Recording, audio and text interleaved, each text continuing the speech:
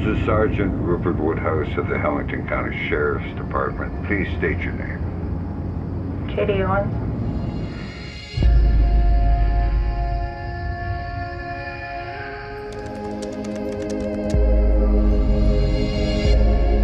Tell me about the night Katie disappeared. I want to hear it from you. Not every woman I'm with disappears.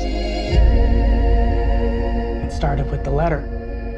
An invitation. I should have stopped it. I was chief inspector on that case. It went cold fast. This case brought all the nuts out of the woodwork. I couldn't be there for her. Ravenians. They were a secret sect whose belief system revolved around the cycle of light and darkness. Katie was researching them before she went missing. I think they're involved in her disappearance.